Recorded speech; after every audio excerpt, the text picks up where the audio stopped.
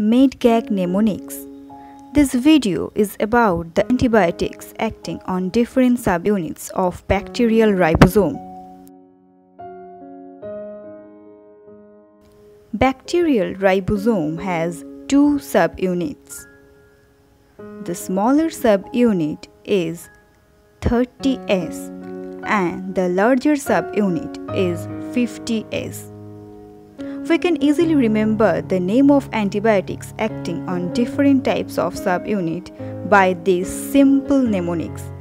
Buy at 30, sell at 50.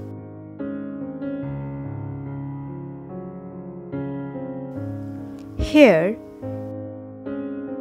A stands for Aminoglycosides. T stands for Tetracycline. Here, C stands for Chloramphenicol. E stands for Erythromycin. L stands for Linezolid. Another L stands for cLindamycin.